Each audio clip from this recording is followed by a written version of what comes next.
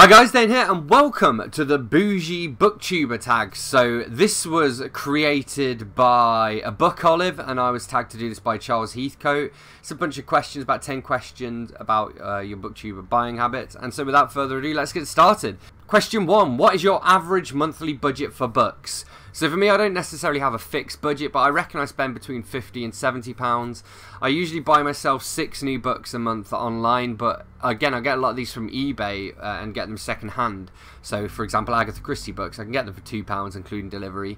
The rest of the stuff tends to be from charity shops. Occasionally I'll, buy an indie writer's book, either new or I'll pledge in the case of Unbound, where you can kind of pledge to help to make a book happen, a bit like Kickstarter.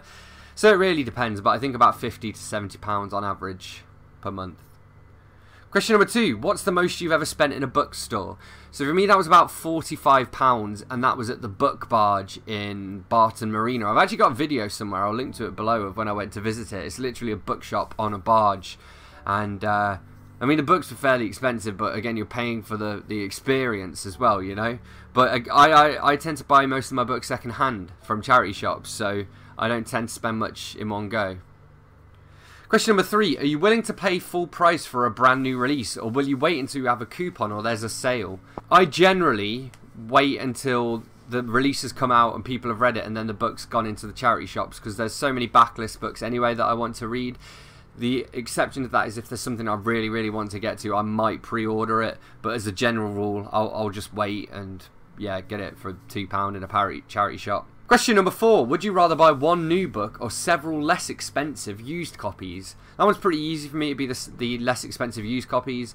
I mean, don't get me wrong, I do love a beautiful book, but really for me, I just want to read all the things. So buying multiple cheaper books just means I get to read more books, There are maybe occasional books where I do want to get really nice copies of them.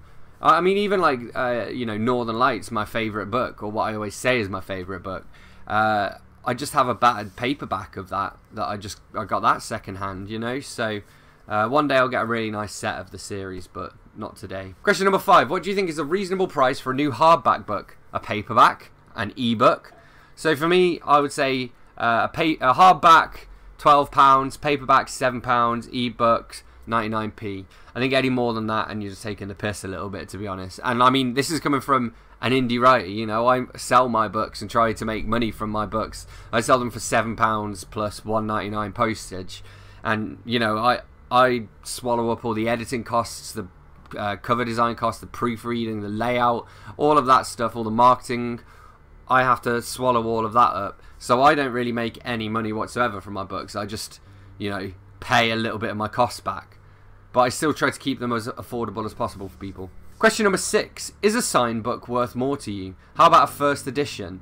And for me, this is kind of like, I guess, I mean, maybe sentimentally, if I meet an author and I get them to sign my book, then it's going to be worth more to me because of the sentimental value there. If it's a first edition, it's worth more to me because I know that it's worth more to other people, so therefore, like, the market rate for it is higher. But, yeah, other than that, not really. I mean, I have a lot of signed books that I read and didn't enjoy, so... Question number 7. What is your most valuable book? Sentimental or actual value? So for me, this would be one that I was sent about a month ago. I'll link to my unboxing for it. So this is my edition of Frankenstein by Mary Shelley, which comes in this beautiful slipcase, and it's massive. It's by SP Books. You can see how, just beautiful quality this is. And it has the original handwritten manuscript for Frankenstein in there. Correct, complete with Percy Shelley's notes and obviously Mary Shelley's notes as well. And it's just a beautiful artifact, but I think to buy these it's a couple of £100, and they were kind enough to send me one for me to review and to share with you guys. So look at that, beautiful, crown of my collection this. Question number 8. Will you pay more for a cover or edition you like better? And for me, very rarely, basically. Probably not. Maybe with my Stephen King books, I eventually want to get all of the Hodder books because I think they just look beautiful when you've got the collection. So I'll probably pay a little bit more for those because they're also kind of rare, but very rarely. Question number 9. What physical characteristics does a good quality book have? I mean, that really depends. A good quality book has to be well edited and well formatted and have a decent cover design, decent paper quality, all of this stuff, And I think it's subjective and depends on who you ask. But for me, yeah, those factors that I just listed. Question number 10. If you won the lottery, what bookish things would you do with the money? Well, I would buy a bigger house, and I'd have a library that would also double up as my studio. So that would be the dream. And question number 11, bonus. Give us an image, actual or mental, of your dream home library. Big, with lots of books. I mean, it's not far off my dream home library now. I've got the library bit. I just need the dream home. So all the books are fine. It's just my home. My house is shitty. Anyway, on that note, it is now time to tag some people. So I'm going to do what I normally do. Where's it gone? And I'm going to go into my recent comments and pull off a few people. Odd turn of phrase, that. I didn't mean that in a weird way. So I'm going to tag Bookish, Dane, Paul Reads Books, Bookish Islander, Sarah Hannett, Megan Hannett, Written in Blood, Todd the Librarian, Lattes and Mockingjays, Brad Proctor, Night Fear, and I Read Past My Bedtime. So there we have it. That is what I made of the, what was this called again? The Boujee BookTuber Tag. Thanks to Olive for making this tag. Thanks again to Charlie for tagging me in it. Thanks to you guys for watching. As always, let me know in the comments what you thought of my answers. If you agree, disagree with them, hit that like button if you've enjoyed this video. Hit subscribe for more. And I'll see you soon for another bookish video. Thanks a lot.